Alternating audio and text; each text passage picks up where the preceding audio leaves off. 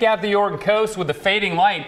Still though, this is our sky cam out of Canada Beach, and that's nice. Isn't that great? Some clearing happening out of the Oregon coast. 45 degrees at Canada right now, and the east was extending offshore, but they're not very strong there. But boy, farther offshore, there's just a monster of a storm, which is helping to generate our east winds. I'll show it to you in just a minute. Wind advisory in effect for the Portland area until 10 a.m. tomorrow morning. Then the winds will slacken. They won't disappear.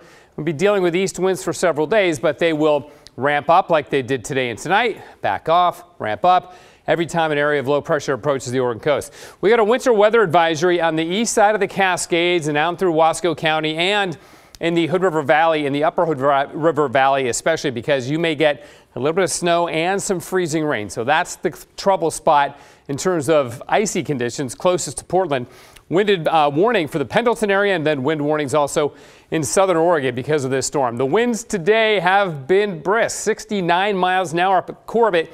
Crown Point's wind gauge not transmitting data right now, so hopefully we'll get that back soon.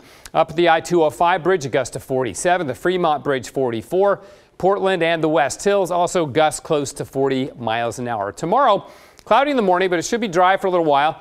Kind of like today. It was dry early, and then the rain came in late. Sunrise tomorrow at 7:51.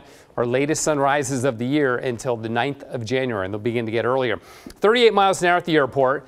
Aurora at 24, but the biggest gust on the map here was down in Medford with that gust of 53. Strong winds in the Rogue Valley. Now watch our wind forecast here. Starting tomorrow morning, still strong east winds, 36, 33 miles an hour for Portland and Hillsborough respectively. Then the numbers begin to back off. A little bit of a south wind down the valley and on the Oregon coast with gusts near 40 at Newport.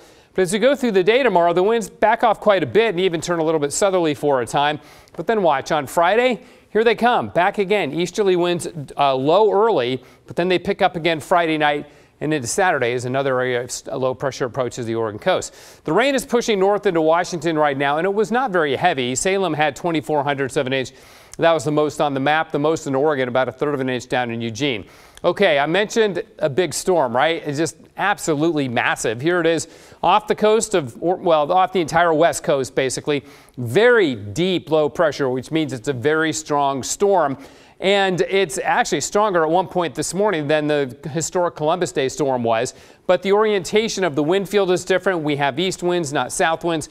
Those are down in California, where they will be dealing with inches of rain, like 10 inches of rain down that way. And of course, winds like that over the ocean generating big swells. We've got 20 footers off the coast. But look, east winds tomorrow, but really not much rain. That's today, basically, but here's tomorrow for you. A couple of sprinkles around. The east winds continue, but they will back off towards the later part of the day. Another band of moisture coming in Friday afternoon.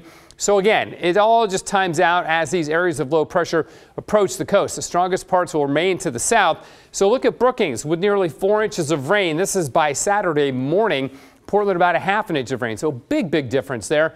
Keeps on piling up down that way. And as we go into California, you can see the heavy rain from San Francisco down through Monterey. And Los Angeles may get 7 inches of rain between now and, over the next week. That is some serious water. They can use the water, but it's too much too soon. They've got flooding concerns. Snowfall, same story. A little bit of Mount Hood, but look at Mount Shasta. Upwards of 80 inches over the next week. Yeah, 80 inches of new snow there. Just impressive. 44 degrees right now. Freezing level has jumped up to 8,000 feet. It'll drop off a little bit tomorrow. So windy into the morning hours and then dry in the morning hours and then rain in the afternoon again. High of about 51, so the temperature's not a problem. We stay above freezing, but we've got rain every day, at least part of every day, for the next week. So January, it's maybe not as brutal as February, but certainly